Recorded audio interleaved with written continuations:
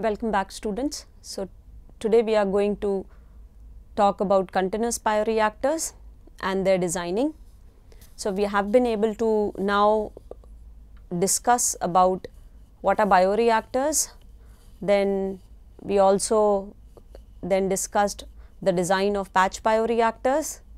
Then further we discussed the design of fed batch bioreactors and the application of fed batch cultivations in fermentation industry. And now today we are going to discuss about continuous fermentations, their applications, and then design of a continuous bioreactor. So what is an ideal CSTR? So you must have heard the term a lot of time, CSTR. So this CSTR stands for continuous stirred tank reactor. Now in ideal CSTR, we say ideal because it is a perfectly mixed stirred tank or mixed bioreactor. Now ideal CSTR, we can assume that the microbial population is being maintained in a state of exponential growth over a very long period of time. Now continuous cultures, they can be operated either as chemostat or as a turbidostat. What does chemostat mean? The flow rate is fixed and the rate of growth of the culture is being adjusted to the flow rate. So this gives us an opportunity to manipulate the growth rate of the culture as per the modulations in the flow rates. Turbidostat.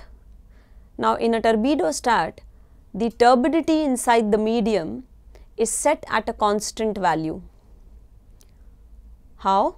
This is done by adjusting the flow rate. So the flow rate is no more constant.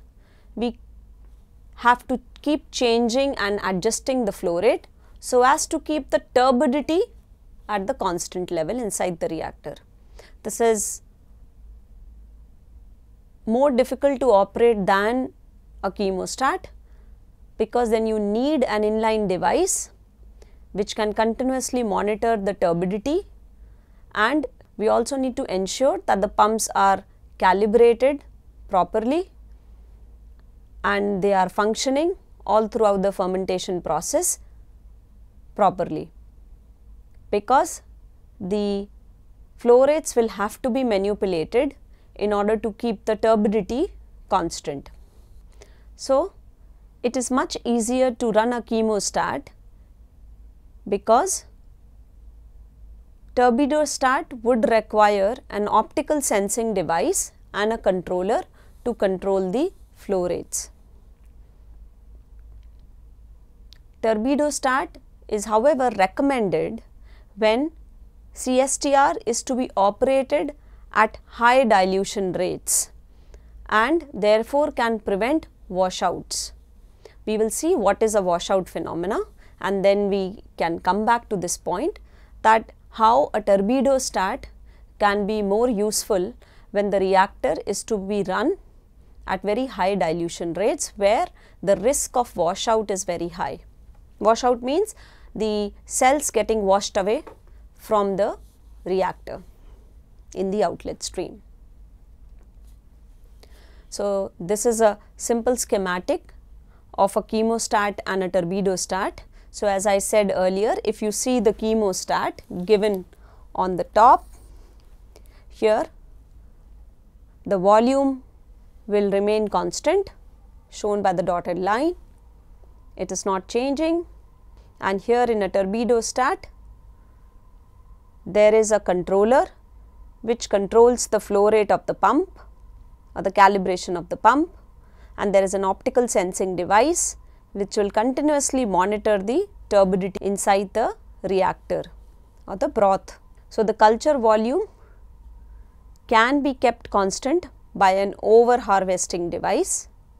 So there we need to ensure but that the turbidity inside the reactor, which is related to the cell density, is constant by maintaining the or by adjusting the flow rate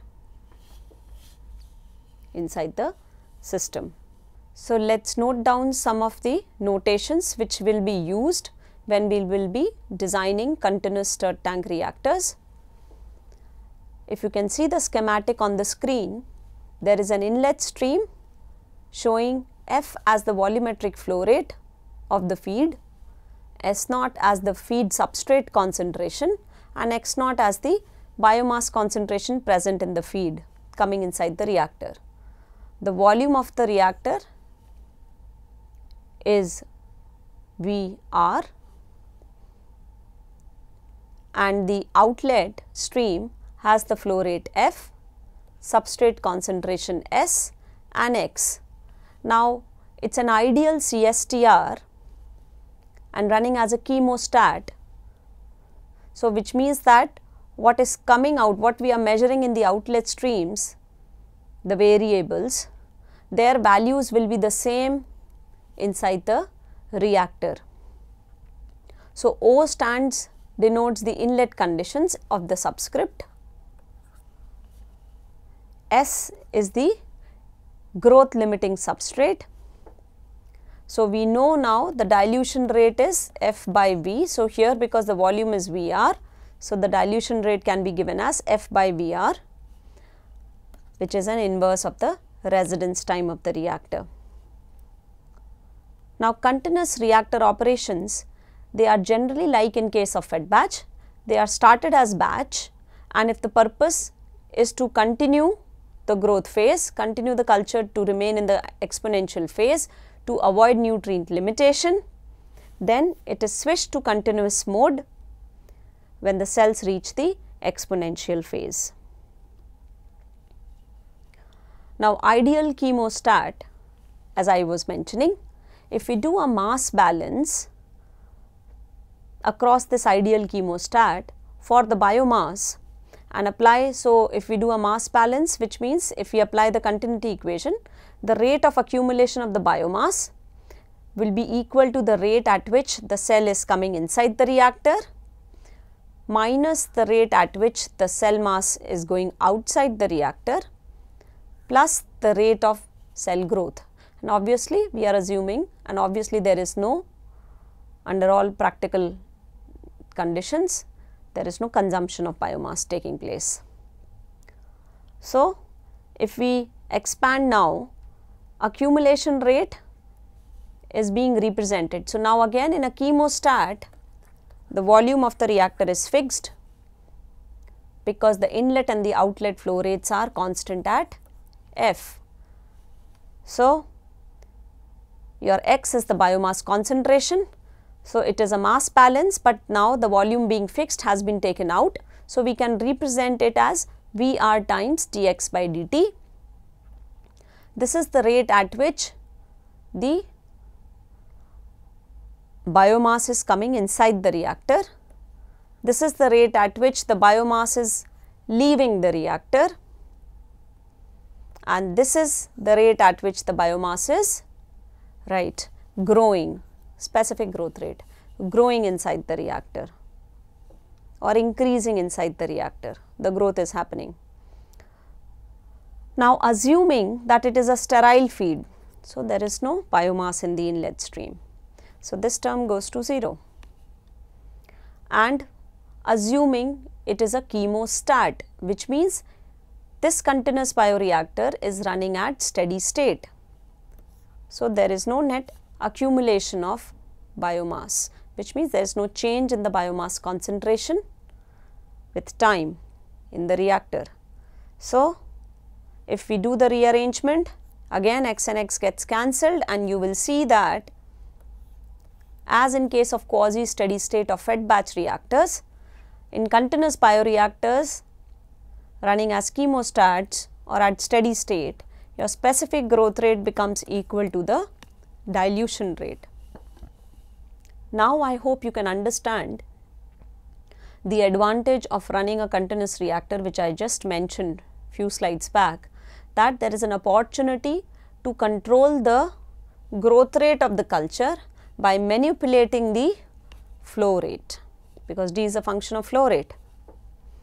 Now, the above equation, therefore, we are able to prove at a steady state the specific growth rate of the culture becomes equal to the dilution rate. So, because now the specific growth rate of the culture can be controlled by manipulating the dilution rates, the residence times can be used, or the dilution rates can be used to compare the effectiveness of the fermenters. Which means what? For maximum productivities, shorter the residence time to reach the desired cell mass concentration, though more effective will be the fermenter. Right.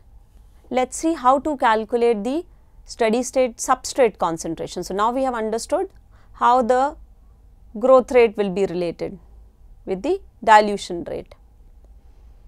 Now, let us see how can we find out the substrate concentrations, steady state substrate concentration or the product concentration and corresponding productivity of biomass and product. Now, we know at steady state D is equals to mu. If this culture is following Monod's model, again substituting Monod's model and rearranging, now D is the inverse of the residence time. So, if you now use this equation, do the rearrangement to find how CS is related to the residence time, you will find that it becomes equal to Ks divided by residence time multiplied by mu max, which is mu m minus 1. Now, this demonstrates what? This is valid only when the denominator, which is tau mu max minus 1, is greater than 0. Less than 0 it becomes negative. So, it has no physical significance, meaning. So, this in turn means that tau mu max has to be greater than 1. So, if we again bring tau as an inverse of dilution rate, so mu max has to be greater than the dilution rate for substrate concentration to have any valid numeral value. If suppose this becomes less than 0, then what happens? Less than 1. So, let us see, if your dilution rate becomes greater than mu max, what will happen? If your dilution rate greater than mu max, which means your tau mu max is less than 1.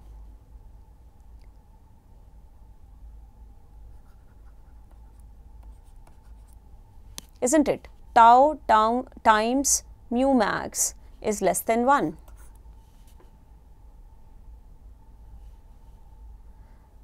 This effectively means that the growth rate of the cells is now less than the rate at which the cells are leaving the outlet stream, isn't it? This would mean effectively that it will lead to the complete washout of the cells from the reactor. So, this is what is washout phenomena.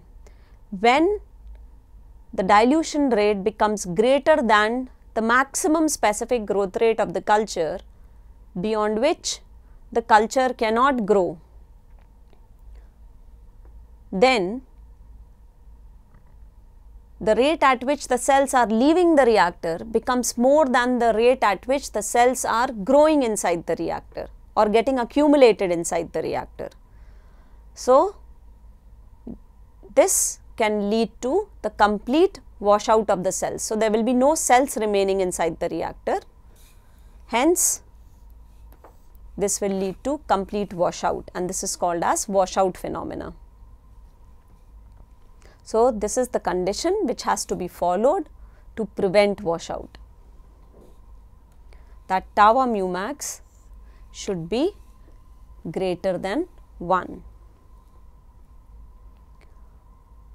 Now, for continuous reactors, for a sterile steam, your biomass can be a function of Yx by S multiplied by, this is the feed concentration and this is the concentration in the outlet stream.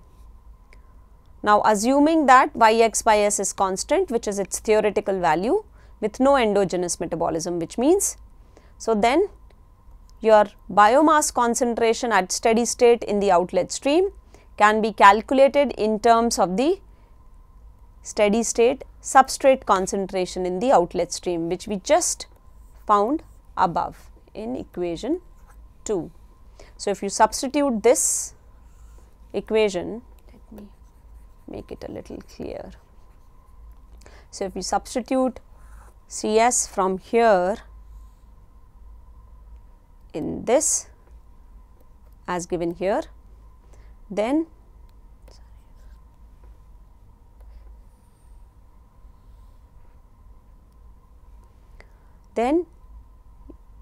you will end up here. So, this is how your steady state biomass concentration can be obtained if you know the dilution rate at which the continuous reactor is running and knowing the inlet feed stream and the culture kinetic constants. Now, how to determine the steady state product concentration? Again, we will make use of the yield coefficient. Yp by S is nothing but Csi minus Cs, which is equals to Cp minus Cpi. Cpi is the initial product concentration, initial in the sense in the inlet stream. Now, inlet stream again there is no product. So, your product concentration can be written as, let me read it again.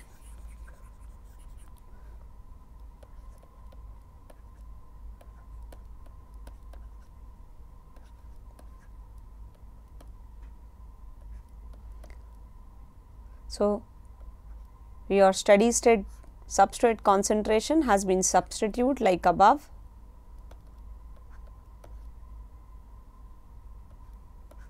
Then you can calculate the value of product concentration. So, the microbial population density, it remains unaffected over a wide range of dilution rates.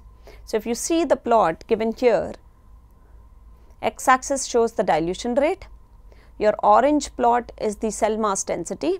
So, if you see as the dilution rate is changing, there is a very little change in the cell mass density, where with increasing dilution rates, the cell mass density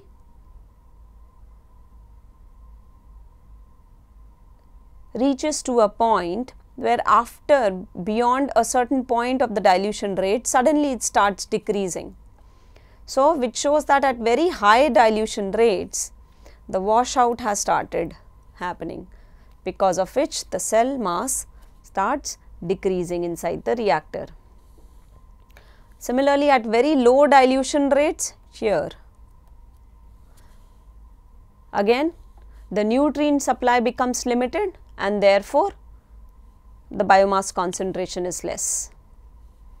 As the dilution rate increases, the concentration of the nutrients increases, resulting in higher cell density, and then over a wide range there is not much significant change before the washout happens.